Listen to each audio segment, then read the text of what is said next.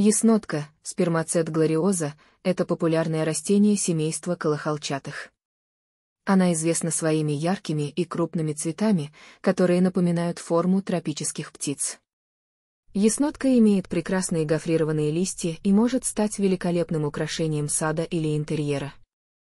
Ботанический вид — это глубокие кремово-желтые цветы с красно-оранжевыми пятнами на центральных лепестках.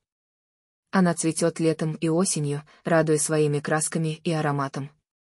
Растение может достигать высоты до 2 метров, поэтому требует поддержки в виде опор или хорошей поддерживающей структуры. Яснотки возделываются из клубней или черенков. Они предпочитают солнечные места с хорошо дренированными почвами, богатыми органическим веществом. Перед высадкой клубней их следует оставить в теплом и сухом месте на несколько дней для образования корней. Высаживание ясноток лучше всего выполнять весной, когда прошли все угрозы заморозков.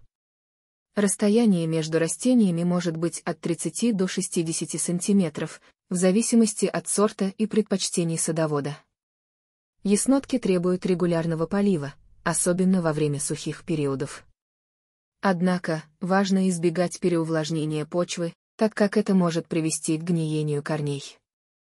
Поливайте растения, как только верхний слой почвы высохнет на пару сантиметров. Важно также предотвращать попадание воды на цветы и листва, чтобы избежать повреждений.